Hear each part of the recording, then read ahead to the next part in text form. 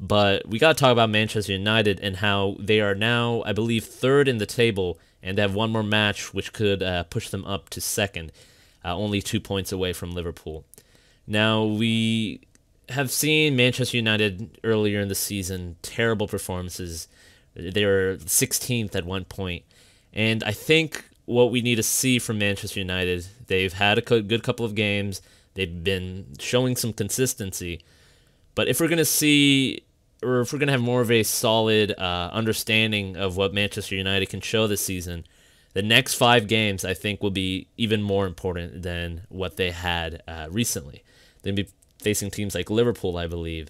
And if Manchester United can show that same consistency and solidity, I think Ole Gunnar Solskjaer will have more security in the job, and I think there will be more faith and belief.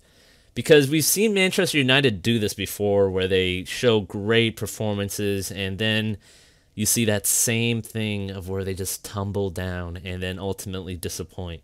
But if they want to show that they are in the running for the Premier League title, then we need to see in the next 5 games whether that truly is the case.